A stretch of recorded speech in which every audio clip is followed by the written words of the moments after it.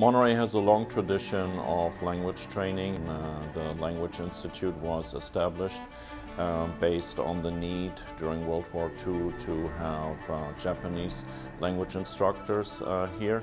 Out of that grew the Defense Language Institute, and over the years the institute has grown to about 1,100, 1,200 teachers that are teaching a variety of languages.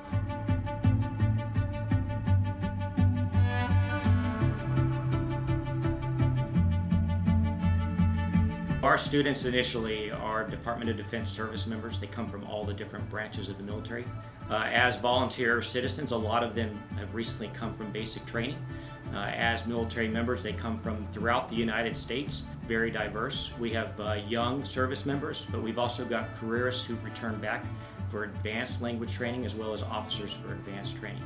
Our instructors and faculty come from around the world, from over 90 different countries. As a language training facility that trains in 17 different languages, we have linguists, instructors from over 90 countries that come here to Monterey to support that training institute.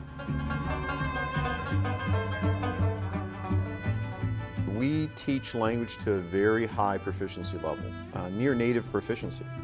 And we teach it in a very short period of time. It's a very intense class, very difficult academically, and part of that is to learn about the culture, because you really can't operate at high levels in a language unless you understand the culture. How can you understand the humor, read between the lines, understand current political affairs? What are some of the tensions and challenges in that region politically, geopolitically? What I've observed is that they really enjoy that aspect of learning. There's no better military base than Monterey. It's so beautiful here. There's so much to do. At least stateside, it absolutely cannot be beat. That being said, I think they probably put it here because they knew they were going to work you really, really hard. But when I say that, it's absolutely in the best way. We knew coming in there was going to be a lot of homework, that there were going to be probably some late nights, but it is the best experience. There is nowhere else in the world, aside from actually in a foreign country, where you can sit in class 24/7 almost. I mean, it feels 24/7, and learn a new language. And I had a teacher say to me, she said, "This is not foreign language acquisition, this is second language acquisition." And there's probably no place in the world that does it better than DLI.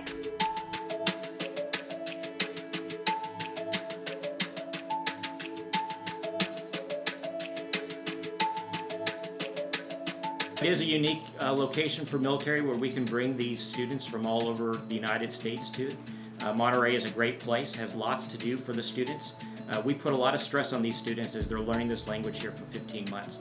And so Monterey provides them a great atmosphere where they can go and explore and see and do different things to relax. Even walking down on Cannery Row or Fisherman's Wharf, you will hear 15, 20 different languages being spoken all around you. There are so many people here that come from different parts of the world, and partially I'm sure that's due to DLI. There are lots of teachers that are foreign nationals. And having that here is an amazing experience. I think there's nowhere else in the world that I've been where you hear so many languages so highly concentrated. I definitely think Monterey has earned the title of language capital of the world. The mission of the DLI is extremely important for the United States because it helps the armed services to prepare their soldiers, sailors, airmen and Marines to speak native languages for those areas of interest where the U.S. has troops operating. There's no other institution in the United States who provides this intense language training for a specialized group of people.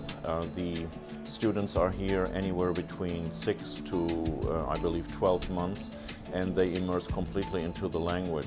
As a matter of fact, one of the interesting data points are that more than 80% of all language degrees that are awarded in the United States of America are awarded at the Defense Language Institute.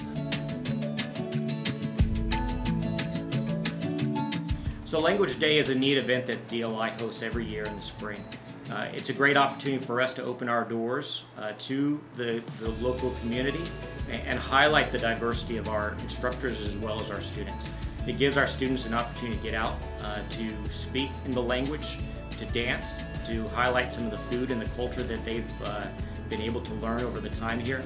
And then it allows us the opportunity to combine all of that into one big setting and allow the local community to better understand what we do. There are typically somewhere around 50 cultural demonstrations and dances.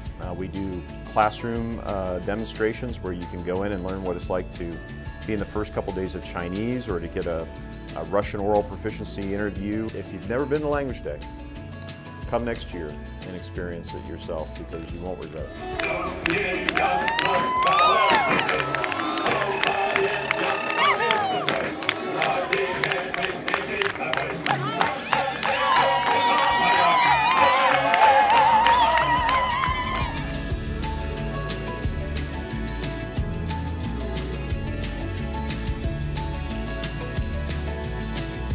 I think we bring the world here on the stage with so many performances from far east to far west, all on one stage. I have not seen so many cultures on one stage on one day. We have thousands of people coming in. Even the children, they're in awe looking at the performances, where they're exposed to different cultures as well, which means that maybe in future they would like to be a linguist, for instance. And it also helps to have the tolerance, to have the acceptance, and to have the understanding of different cultures.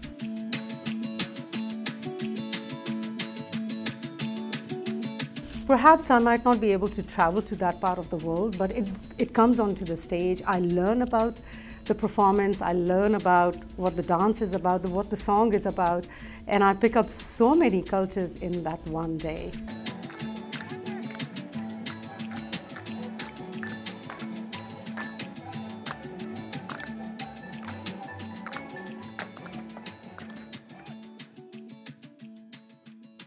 The community of our city as well as the whole region is benefiting from the Defense Language Institute.